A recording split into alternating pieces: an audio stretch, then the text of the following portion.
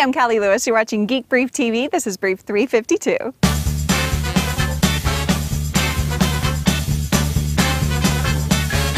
I experienced Apple's iPhone announcement extravaganza from a table at a little Mexican restaurant in a tiny little town called Van Horn, Texas. It's called Chuy's, but from what I could gather, it doesn't have anything to do with the Elvis-loving chain with locations in larger cities around Texas. They had respectable complimentary Wi-Fi and a spicy chicken dish named after John Madden.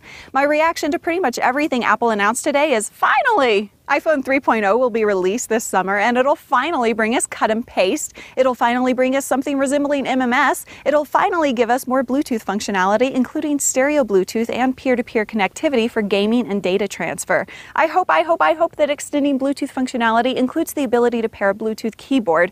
They didn't say that it would, but they did say developers will have the ability to take advantage of Bluetooth to connect to hardware. One other much begged-for addition is the ability to use the keyboard in landscape mode in all major applications. All in all, I'm happy with the announcements, but to me the most important thing I got out of the day is that Apple is likely to be just fine without Steve Jobs pitching new things from center stage. No doubt I'd rather have Steve Jobs doing keynotes, but ultimately I just want him to be healthy. Dell officially launched their drool-worthy notebook called Adamo. It's thinner than a MacBook Air, and like all the new MacBooks, it's made from a single piece of aluminum. When we saw a video promo featuring the Adamo last week, we mistakenly thought it was meant to compare to a MacBook Pro, but after seeing the specs, it seems more like an alternative to a MacBook Air. The base model has a 13.4-inch display and is only 0.65 inches thin. The processor is a 1.2 GHz Core 2 Duo, RAM is 2 GB, and the hard drive is a 128 GB solid-state drive. Mobile 3G broadband is optional. Like on the Air, the optical drive is external and you can choose between a standard drive or Blu-ray. The consensus is that it's sexy, but like most sexy things, a tad overpriced. It starts at $2,000. I don't break a lot of stories on Geek Brief, but the few times I've had an opportunity to break a story, it's been exhilarating. One of my favorites was when I got to introduce Woopra, a real-time web analytics application that makes monitoring website traffic more addictive than coffee.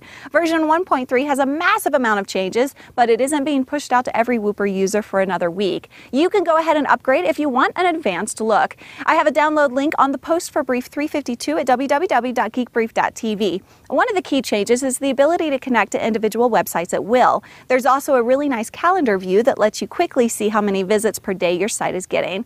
There are more changes than I have time to talk about here. You can see a complete list at woopra.com/blog. One more really quick. Android will soon have a new feature that looks lovely. It's called Live Folders, and it does what you might imagine. It delivers live updates to a phone running Android. Updates could include posts from an RSS feed, real-time stock quotes, sports information, or just about anything a developer can dream. The new feature could be available within a few weeks. That's it for now. We're 2 days away from LA. Unless something falls through, I'm going to be shooting a couple of really cool interviews while I'm there, and there's a sliver of a chance combined with a massive amount of hope that I'll get to visit the set of The Big Bang Theory because one of the writers watches The Brief. I want to show you why it's one of my favorite shows on TV right now. Thanks for watching. Kevin used my promo code GB2 to save money at GoDaddy.com when he registered 38works.com. I'm Callie Lewis.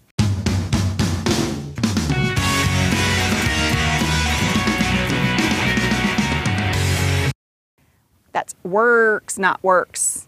They had respectable complimentary Wi-Fi and a spicy chicken dish named after John Madden. My reaction to pretty much...